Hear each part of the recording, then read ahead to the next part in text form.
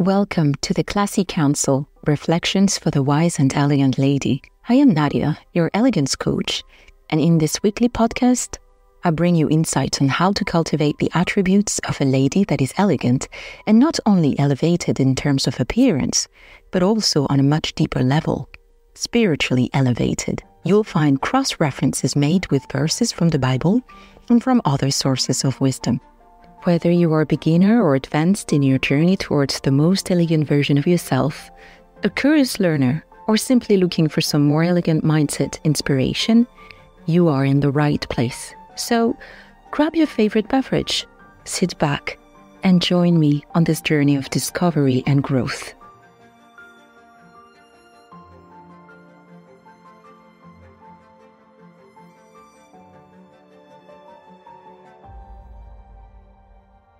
Authenticity is the daily practice of letting go of who we think we're supposed to be and accepting who we are. Brené Brown. Authenticity is the quality of what is authentic, true, and pure. It is a virtue by which an individual expresses with sincerity and commitment what it deeply is. Synonyms for authenticity would be truth, sincerity, accuracy, and the opposites would be artificial, false, imitated, borrowed, inaccurate. This is an important subject to address because as an elegant coach and etiquette expert, I face a remark that comes up very, very often. Elegance is pretending, it's being hypocritical, it's repressing what one is in order to take a personality that is not one's own. And I hear it and I understand where it comes from, but this is a very bad perception of what elegance is. It's a wrong one. So I'm going to give you a quick reminder of what etiquette and good manners are, because those are, of course, etiquette and good manners are mastered by the elegant woman. The essence of etiquette and good manners lies in respect for others, consideration for others. The fundamental principle is very simple. It's the golden rule. Do unto others as we would like others to do unto us. It's not a question of denying oneself, but rather adopting a kind and caring attitude towards others. This does not mean crushing yourself for others or serving as a doormat. No. We can recognize the value of others without diminishing our own. Elegance manifests itself through simple gestures. A sincere smile, a warm look, an open body language, and attention to the needs of others. Etiquettes are the codes that govern behavior, whether it is defined and written or commonly adopted in an almost unconscious manner. This is what allows us to live relatively harmoniously. However, good manners are more about the intention behind the behavior, respect and consideration. So, etiquette and good manners go hand in hand, but they're not quite the same. To understand the difference between the two, I will tell you the story of Queen Victoria. She had invited foreign dignitaries to a banquet. Bowls of water are placed on the table to rinse the fingers, and the foreign dignitary next to her takes the bowl and begins to drink it. Queen Victoria's reaction is very elegant, because she will take her bowl and start drinking it too. Contrary to what we think, being elegant is not being rigid, following the rules, Anna Gass, who is a French etiquette expert, she's the founder of the blog Apprendre les bonnes manières, which means learning good manners, she said, you learn the rules of etiquette to know when to apply them, but also when not to apply them. And it has become something that I want to teach to all people who approach me to develop themselves and become more elegant. Where etiquette says the bowl of water should not be drunk, it is used to rinse your fingers. Good manners and elegance says it is important that my guest is not embarrassed. And that's what Queen Victoria did in that story. So that was for the clarification of the essence of etiquette and good manners. Now, another clarification that needs to be done is elegance is not a question of personality. It's not a personality. It's an attitude. It's an art of living, but it doesn't replace a personality. Introverted, extroverted, discreet, flamboyant. Elegance is infinite. It isn't a fixed mold. Elegance adapts to each individual to reveal their inner beauty. Elegance is above all a question of consideration. It means listening to others sincerely without judgment. It is presenting yourself without artifice, with the assurance of who you are and the generous desire to share. It's true that when we begin to develop our elegance, we can be a little lost because there is a work being done. There is change, improvement. We break away from bad habits. We begin to see certain things that we did not see before. And at the same time, like any developing being, we will seek to imitate at the beginning what we consider to be role models, example of elegance. Now, another small clarification. I'm not against taking inspiration. I'm not against imitating if it's inspiration from people who are examples for us. This is also what role models are for in society. They are for inspiring. And that's also one of the goals.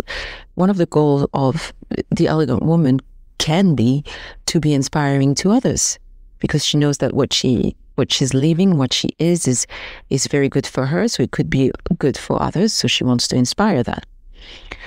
Where there is a problem with authenticity is when we simply copy-paste while completely ignoring our own values, taste, and opinions. I do think that each of us has something to give to other. When I say other, I'm talking about the world in general. We all have something within us that needs to be shared. And creating yourself as a duplicate of a person who already exists not only prevents this sharing, but it constitutes a break on one of the most important things for continuing to develop is loving yourself. How can you love yourself if you are just a copy? It's like pretty much anything. We need a balance. Let's be inspired. Let's imitate the good things that speak to us and that help us develop certain qualities. But let's not stop there. Let's continue by being curious to know who we are deep down, our values, our intentions, our tastes, our opinions. The ultimate goal is to reach our full potential and become this most beautiful version of ourselves. This is why the first exercise that I give my clients is to draw up a list of the values in which they find themselves. I present them with a non-exhaustive list of values, which they take the time to read, to then kind of determine those that correspond to them, the one they relate to. Because I can teach the basics. To be elegant, you have to do this, you have to do that. Know this etiquette rules is saying this, don't do this, do this. But those basics must be anchored on values. They can be inspired by me, but we are not the same people. I have my own values. I can share them with you. It's integrity, loyalty, kindness, and resilience. These are the virtues that speak to me. Those are my philosophy for life. Those are the most important values, my priorities in my life. But they can speak to some women, and there are other women who would not feel related to them. So this exercise aims to create the foundation of this identity, which will be specific to them. Since I'm going to start introducing them to some styles, or would perhaps make reference to certain icons which are recognized as elegant, but it is important that they become aware of who they are and begin to appreciate it before we start doing all that work. Because that's where everything starts from. When I say everything, I'm talking about when you work on creating your style, building your self-confidence, working on your expression and eloquence, you need to know who you are and to like it. Creating your style is expressing who we are. You have to want to express it. And to want to express it, you need to like it. But to like it, you need to know it. Having self-confidence means believing in your value, in the in the legitimacy of your opinions and principles. And this value is based on all these values that define us. So you have to know its foundations. To be eloquent for your communication. Eloquent is to deliver a clear message that touches and brings something to others. So in order to do that properly, you need to know, what are your intentions? What is your vision? What is it that you want to share? What is the message? Who are you? Again, if you're just a copy of someone, everything will be empty. Your style will be empty. Your communication will be empty. That's why we can tell some people are funny. When we say they're funny, it's because we feel that they're just copying certain manners, they're mimicking, but they didn't work. They didn't do this inner work of knowing who they were and what they stand for, and therefore you can feel it. That's why authenticity is very important, because you cannot fake it, not for long anyways. It's scary, I'm not gonna lie, especially at the beginning, because getting out of your comfort zone is complicated. But the gratification, the sense of fulfillment you feel when you reach the milestone is absolutely incredible. And then you realize, once you reach there, that the people around you, you actually inspire them to do the same. Wow. Your authenticity pushes others to express themselves too. They see you becoming an elegant version of yourself while remaining yourself. They see the doors that open before you, opportunities presenting themselves. Everything seems easier for you because, that's aura of the elegant woman. She has charisma. She's effortless. Everything is so easy for her. It's more accessible. You are comfortable, and they want the same thing. Oh, no, thank you. I wouldn't like to have confidence in myself like that. Say no one ever. Everyone wants to feel connected to themselves and others. So please do others a favor and dare to be yourself. Now, how to take this step of becoming more elegant while ensuring that you are authentic? Number 1, be honest with yourself. Accept your strengths and weaknesses and don't try to hide them. Highlight your strengths, but take responsibility for your weaknesses. Accountability. Realize that your weaknesses don't make you worthless. They make you as human as anyone else. I'm not saying to sit on it, because of course, self-development is one of the attributes of the elegant woman as well, but rather not to self-sabotage by focusing on these weaknesses. Number 2, express your opinions and feelings sincerely. Don't be afraid to be yourself. Assume your personality and your choices without comparing yourself to others. Don't be afraid to be different. On the contrary, tell yourself that on the one hand, you are perhaps not that different. What I mean by that is I remember at the beginning when I started my journey and I started to express more of genuinely my opinions, what I was thinking, and I kind of still was worried about what people might think. Most of the time when I dared, the reaction I had in front of me was more, oh, you too? And you would be surprised how many people actually had the same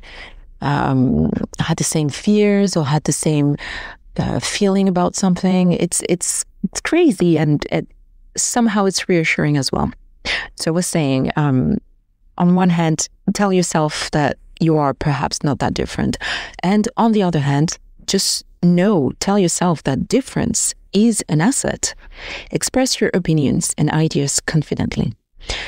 Number 3, respect others and their differences. Be open-minded and tolerant.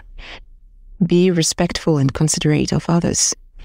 Number 4, be humble. Don't be afraid to admit your mistakes and ask for help. It is very good to be aware of your limits and, above all, not to think of yourself as superior to others. Be grateful for the opportunities and people around you. Learn to accept your mistakes and learn from your experiences. It's elegant, to say with confidence, I didn't know about the subject, or I don't know much about this. It's interesting. I'm going to check it out. I'm going to be interested in it, and I'm going to learn. there's nothing devaluing in admitting that we don't know something. And number 5, cultivate your empathy. That's an important point related to number 3, respect others and their differences. Because to respect others, you need to understand them, so you need to cultivate your empathy. Put yourself in other people's shoes and try to understand their feelings. This is necessary to apply the famous golden rule: do unto others what you want them to do unto you. Authenticity is truly a personal journey. Take the time to know yourself and accept yourself so you can naturally develop an elegance that is unique to you. Remember, elegance is not just about appearance. It is the reflection of a sincere, generous, beautiful soul. It is authenticity that brings elegance to life and allows it to manifest itself in all its splendor. It's almost like a flower blooming. That's so poetic. Don't be afraid to be yourself, because your true beauty lies in your authenticity.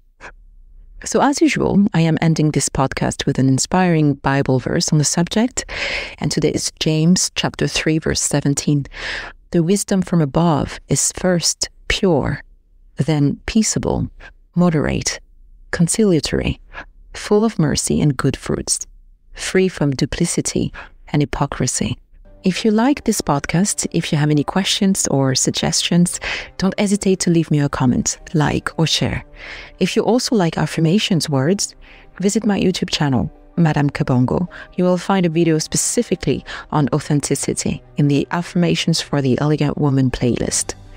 For even more advices to become the best version of yourself in etiquette, in elegance, in communication, follow me on Instagram, Facebook, and YouTube. You will always find me there under the same name, Madame Kabongo. Thank you. Learn who you are. No longer be afraid to stand out while developing yourself. See you next week.